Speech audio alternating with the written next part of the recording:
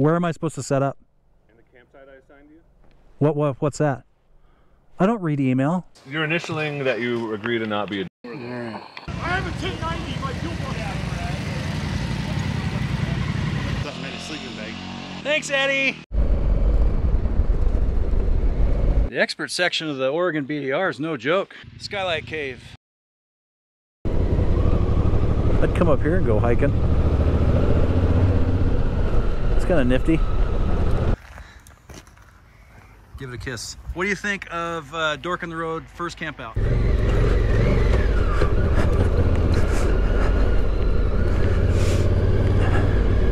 Okay, we're at the bougiest tent in the campground right now. You can stand up in it.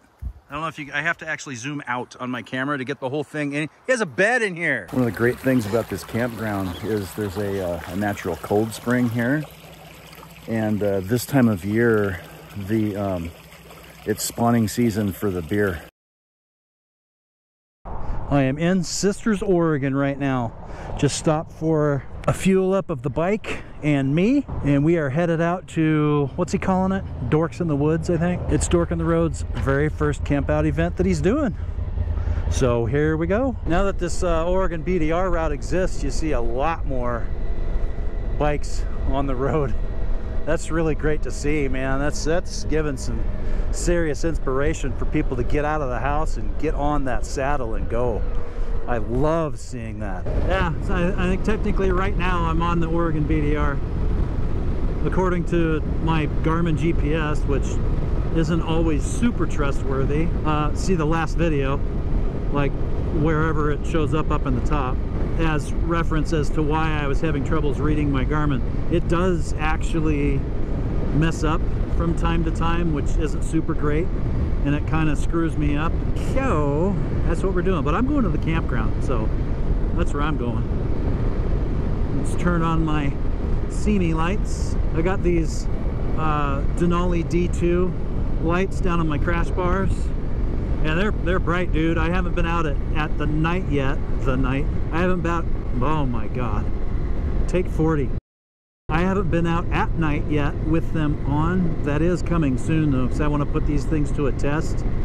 I just have the regular lenses in them. I don't have the, what do they call them? The refractory lenses or whatever. I'm not sure what you call that. Diffusing? No, that's not right.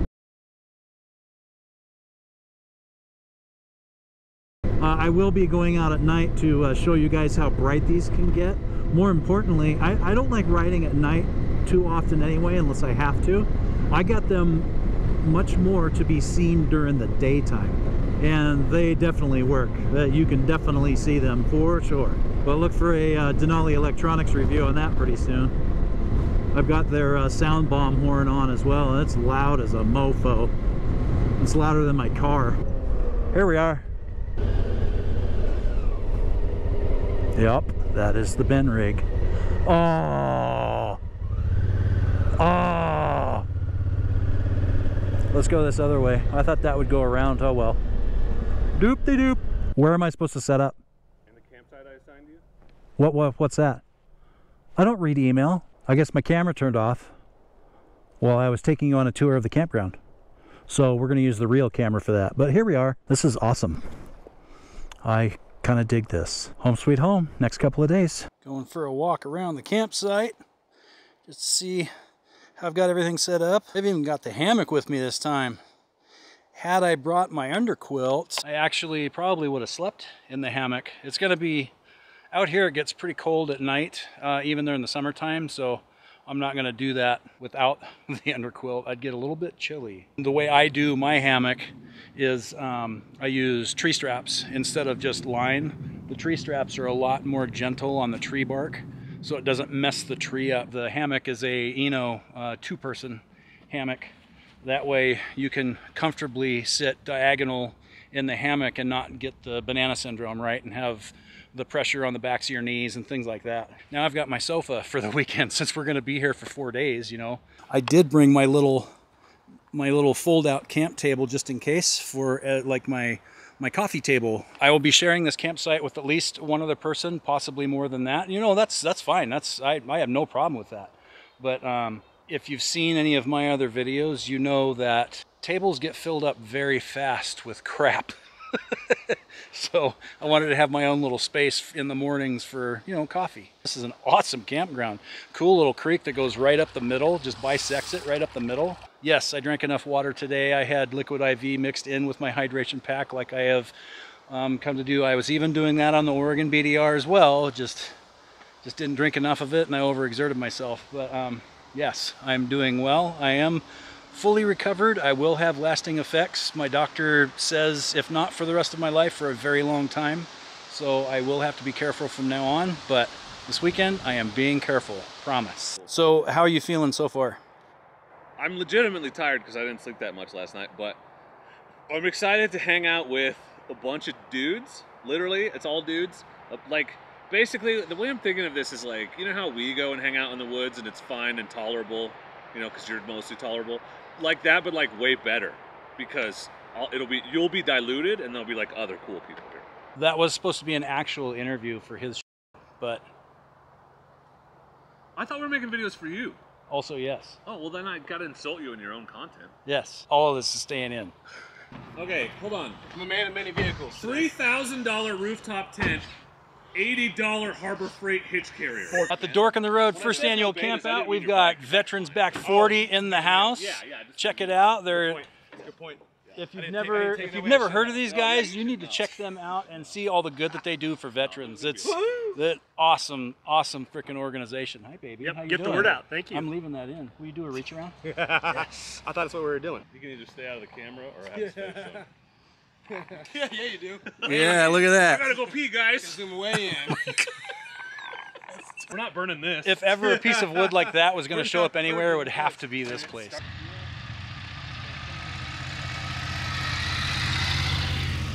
There's neighbor Daryl right there. What's going on? How you doing? I'm doing good. How are you? That is the largest tent that I have ever seen. Right there. That's the fastest color scheme right there.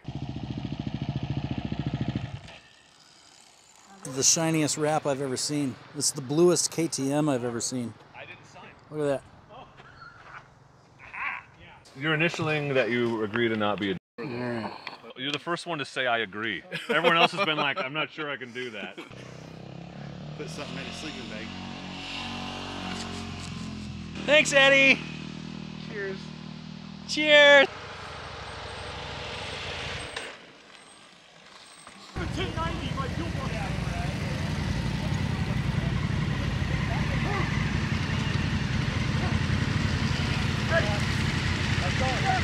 So thank you all for being here. Thank you all for bearing with me as I attempt to put this thing together. It's not an event, it's not a rally. We're just here to camp out, have a good time. There's not really much formal stuff going on. I will, like I said, we'll put together a riding group every morning. And I think we'll just go north one day and south the other on the BDR because it's gorgeous, amazing, really fun riding, and it's some of my favorite places to ride. Important distinction, it's not a guided ride. I am not guiding you.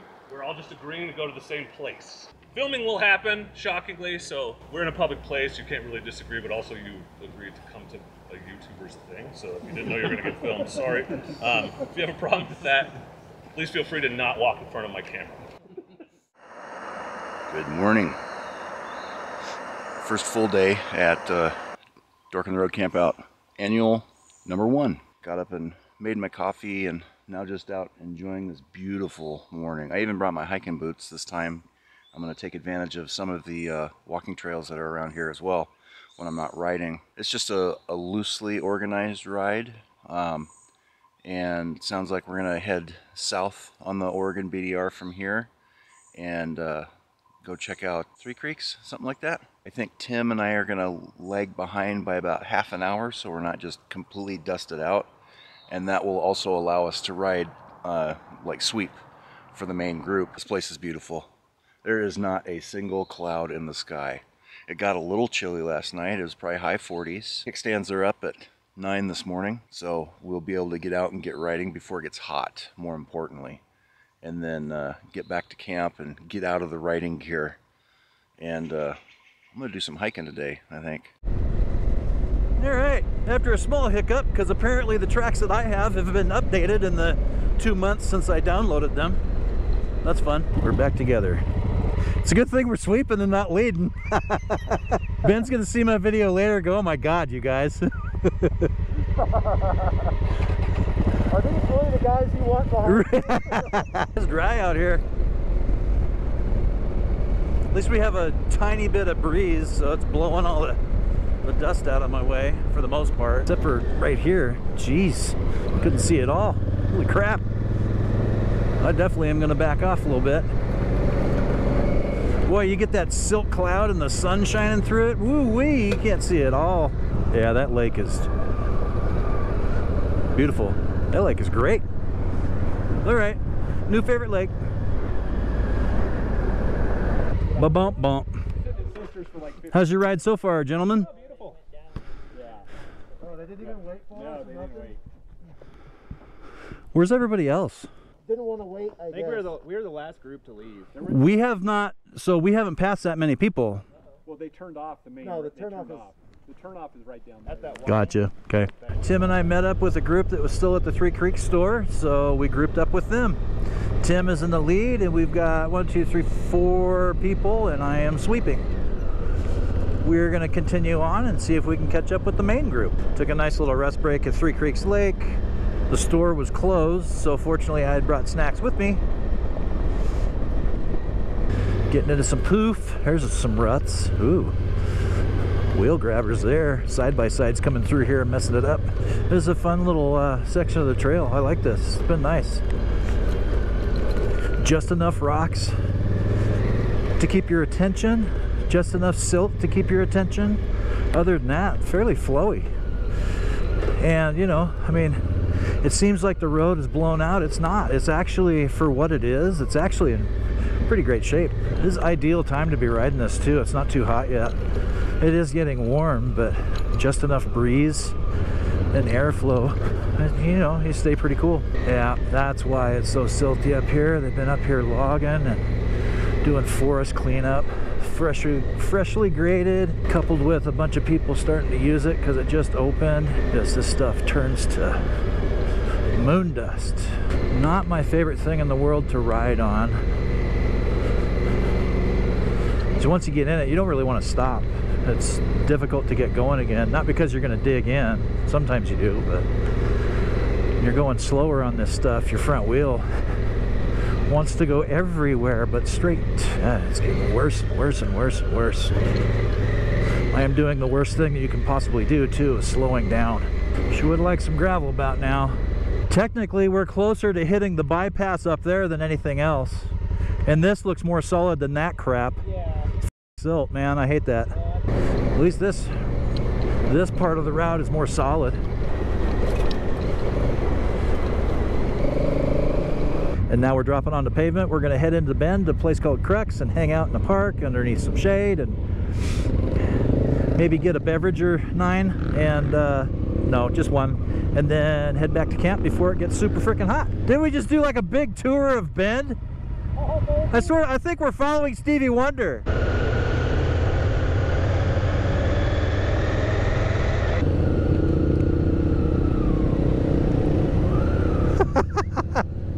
A bunch of dirt just fell off his bike. Oops. Were we not supposed to do that? Back from the day's ride. Really fun. I enjoyed myself quite a lot today. The rocky sections that are on section 4, right out of Sisters, headed towards Bend. Fantastic riding. I love that type of rock riding. A lot of fun. Well done, Nathan, for finding that.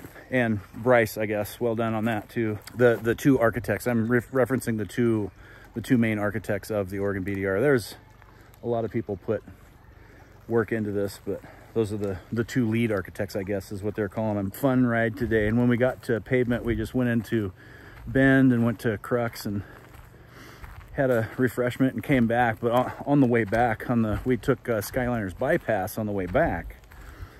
And once that got onto the pavement right in Sisters, soon as I got on that pavement, that heat was just wafting off of it. It's about 2:30.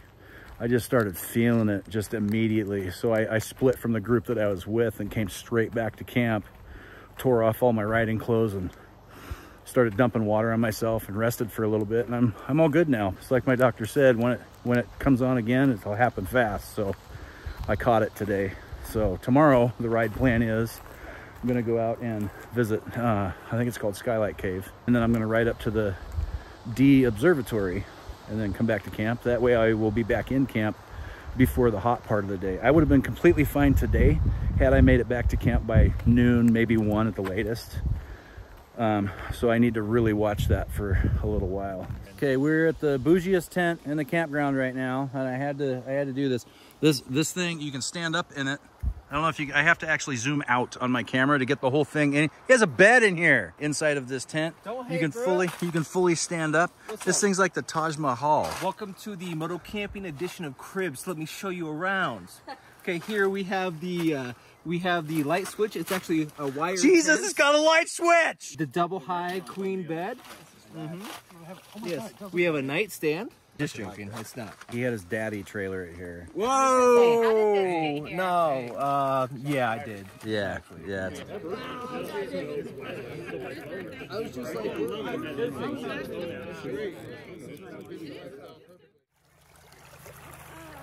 One of the great things about this campground is there's a natural cold spring here, and this time of year, it's spawning season for the beer. All right, we are off to the D Right Observatory.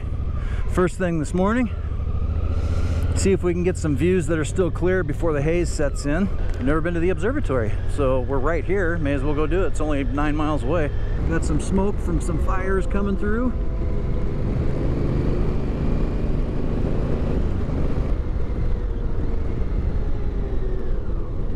Holy shit.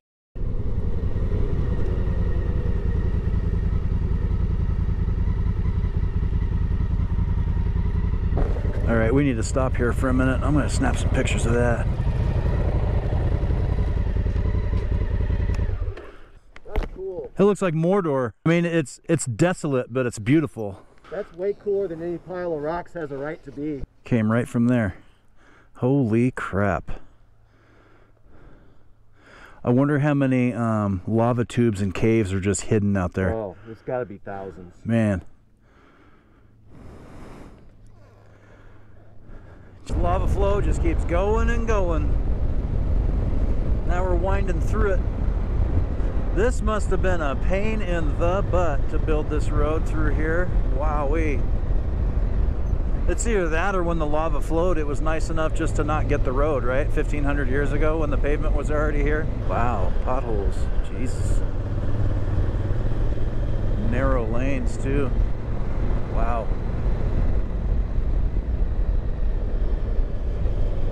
Frickin' cool, look at that. There it is. Oh, we gotta walk up to it? Lame. The expert section of the Oregon BDR is no joke. It was, I mean, look at that.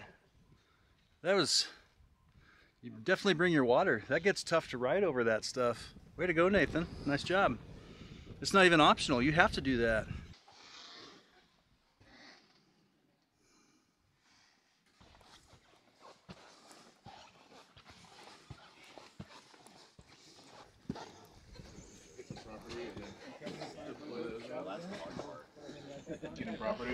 Yeah. Did you guys go down in there yet? Not yet. 375. It's pretty neat down there. So we're at the what's this place? D Right Observatory. D Right Observatory. Yeah, D Right Observatory. Up on top of this thing, it's made out of the volcanic rock that's here. And this whole lava flow was created by that. It's called the Belknap Crater. I assume it used to at one point be Belknap Mountain. But yeah, this is something else.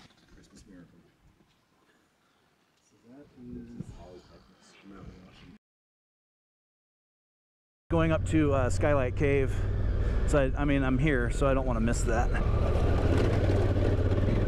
Damn, lost my momentum. Ugh. I can't see. We got a cop in front of us. They're in a truck, so they have to drive a bit slower than we do.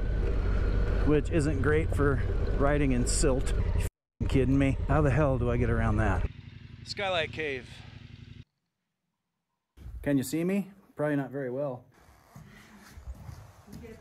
So how was your weekend? It was fabulous. Yeah? Thank you for asking. It's been really fun. It was a gripping conversation.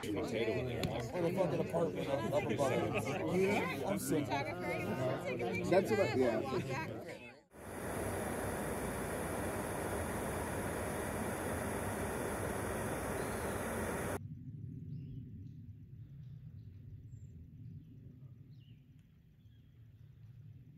That's about 10 feet from Duck Fan's cot.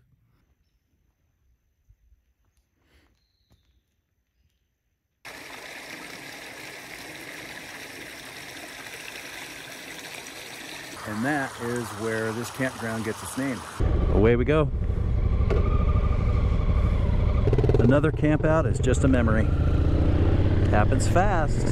We just threw some of the last firewood on. Well, I say we like I actually helped. Take 40. Whoa. Let's zoom that back out. Do a reach around? Yes. I thought that's what we were doing. We won't tell Tiffany. Tell her what? Right. Exactly. Don't even with your KTM. Did it come off the shaft? It's just the nut came loose. That's all. Oh, is it still there? Yeah. All right. It's right here. All right. Where do you work and what do you do for a living? I plead the fifth. Yeah. Good to go. I'm gonna keep this in my pocket. Good to go for another mile.